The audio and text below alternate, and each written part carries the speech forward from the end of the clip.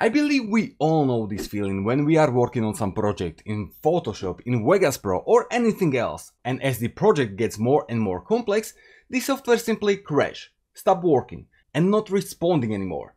And not once, but over and over and over again. As you clicked on this video, I believe you know what I'm talking about. So today I'm going to show you one trick that you can try to do to fix this software crashing issue. So let's go for this. So for fixing of this problem, first of all, we have to launch the task manager. So I will click on Ctrl plus Shift plus Escape. Or you can also go through Ctrl plus Alt plus Delete and then click on Task Manager. As you can see, thanks to this we simply launch the Task Manager, where we can see all of the processes that are running at the background in our PC. Here you can see my Vegas Pro, which is right there, my OBS with which I'm recording, and all of the others. Maybe you are asking what actually causes the crashing of the software. In majority of cases, it's caused because the CPU usage, this one, will go up to 100%.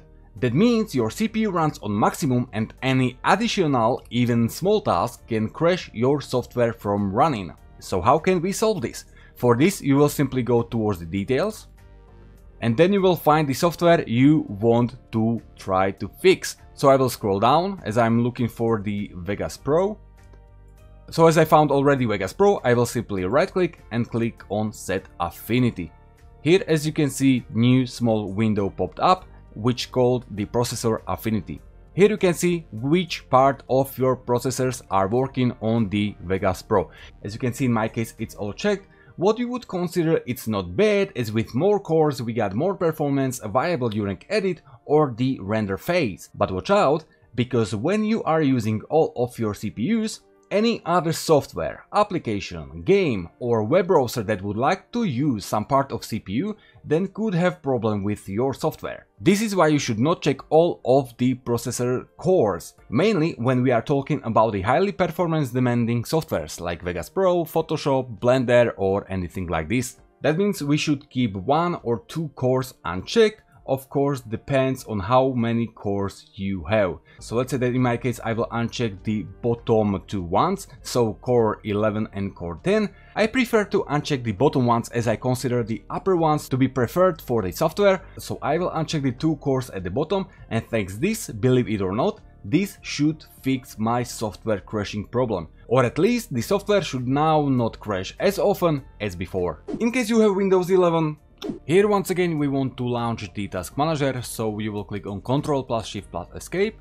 As you can see, it's once again the same thing as with the Windows 10, only thing that's different is that this is at the dark mode. So here we can see all of our processing running, and now we want to go towards the details at the left, and you will once again find the software you want to fix your crashing ad. So in my case I will go with the OBS this time. I will right click and click on Set Affinity. And here once again we can see that we got all of the cores checked, and we can simply uncheck or check any of those, same as it was at the Windows 10 version. So in the end it's not really a huge deal, because it's the same thing as with the Windows 10, it just looks a little bit different. But in the end, it's really the same. Okay, ladies and gentlemen, that's all for this video. I really hope this one trick will help you to solve your software crashing problem at least as much as it helped to me in the past when I had a huge problem with the random software crashes over and over and over again. In case this video helped you, please let me know at least by clicking this like button. But for today, it's really all. Thanks for watching, have a nice day, and see you all at the next video.